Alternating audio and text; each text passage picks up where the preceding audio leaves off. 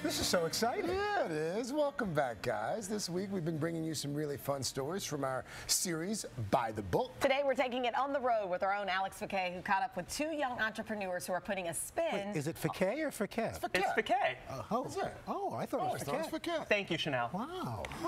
I didn't know. And you know what? You are right. You've never corrected us. Because you're Al Roker. Exactly. You can call me what you want. It's actually Al Roker. It's Al Roquet. I'm just happy to be on this couch. Okay, and I'm sorry. Like to say, I'm Alex. sorry.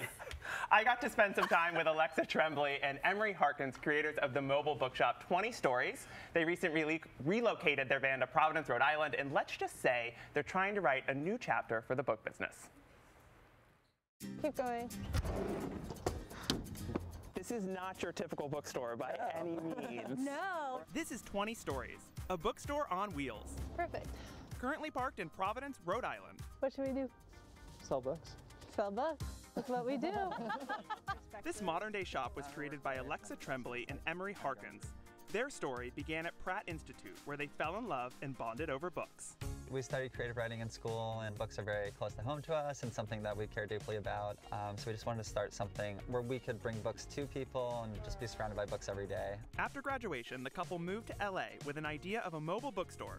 First, they needed funding. We're opening LA's first mobile bookstore, 20 Stories. Their Kickstarter campaign earned them $10,000 to roll their idea into reality. Then came the wheels. We played a cheap 2000 for this thing. Yeah. $2,000? And it got you a bookstore? Yeah. I got us a bookstore. They started with, you guessed it, 20 Stories. 20 books curated by the Duo Monthly. So people know you for your van, and they know you for 20 stories a month. Why is it 20? Just with the amount of shelf space we have on the van, 20 felt like a good option. That makes sense. But we were inspired by 9 Stories by J.D. Salinger. Be honest, do you read them all? Close. We're really well versed in every book that we sell. So well versed that customers rely on their suggestions. This will be That's going to be your pick?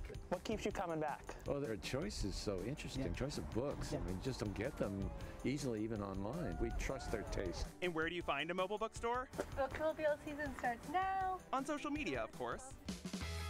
I really like it. Oh, good. Yeah. Do you know you're always going to find something? I'll talk to Alexa or Emory about it, and then something that I wouldn't have expected to read, I end up reading, which is fun and cool and different. And they have found people are naturally drawn to the van. Did you come here today knowing that they were going to be here, and were you planning to bookshop? I was surprised, and we always love buying books, so this is perfect. I've seen bookstores in my own neighborhood close recently.